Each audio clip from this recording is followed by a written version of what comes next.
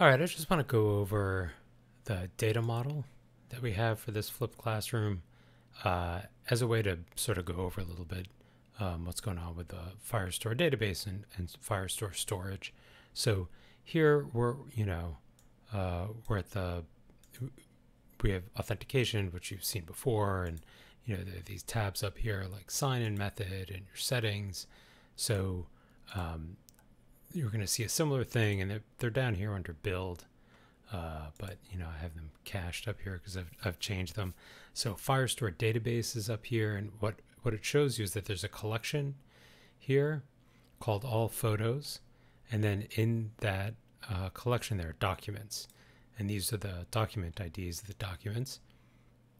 And when I click on them, I get to see some data about them, like their size, the owner UID. Let's see, the owner UID stays the same. Picture title, timestamp, and UUID. UUID is a randomly generated identifier that we use for reasons I will describe in a minute.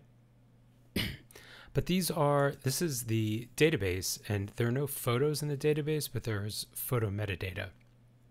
So as we saw from the way these things work, we have a collection, then a document, then a collection. In all of these cases, the document is the terminating, the hierarchy terminates in a document. None of these documents have embedded collections, although we could add one.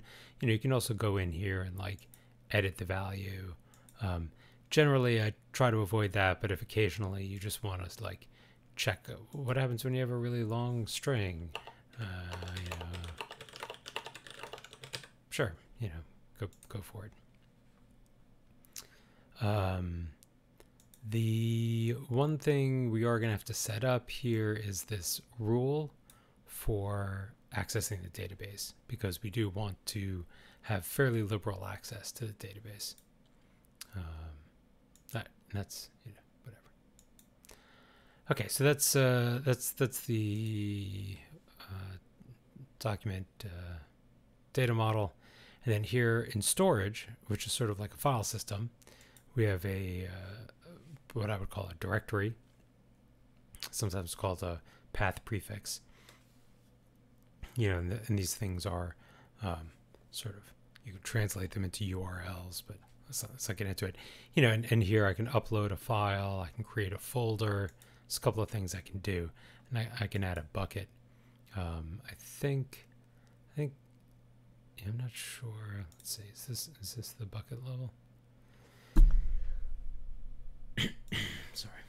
Yeah, this is the bucket level. So these are actually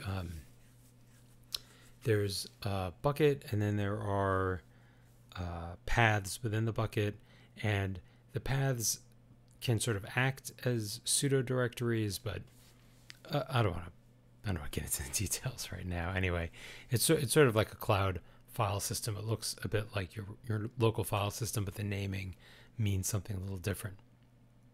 So all of these files and images are named by UUID, and UUID is a way to generate a random value on a phone that is very unlikely to conflict with anyone else's generated random value, and that way we can both we don't have to communicate. We can locally randomly generate a file name, both upload it to the server, and with very, very high probability we will not conflict. For all of these, you can see that the metadata is filled in the sense that the MIME type is set to image/JPG, which allows us to have this little preview. And even though the file name doesn't end in .jpeg, the metadata makes it clear that it is. And there's there's like a sort of a full URL. There's some access token. There's that's some stuff that we probably won't need, but just so you know that it's there. You can sort of click around and in this view of things, and it's just kind of nice to know that it exists. And these UUIDs are what's being referred to in the photo metadata here. So, this one ends 500A9, and there is an image 500A9. So that's the image that one refers to. Okay.